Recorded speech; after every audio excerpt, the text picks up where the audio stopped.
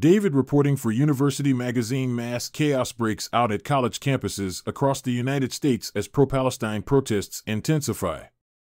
Columbia, Harvard, USC, University of Texas at Austin, and others are getting swarmed by protesters. Police at USC are taking out their batons as the protesters are turning violent. Texas state troopers have been deployed and reportedly made dozens of arrests at the University of Texas at Austin. Harvard Yard has also been taken over by pro-Palestine protesters who are setting up camp after the university threatened to take action. Students for Justice in Palestine, SJP, is a prominent group leading protests for Palestinian rights on U.S. college campuses. Recently, they have been organizing encampments at various universities.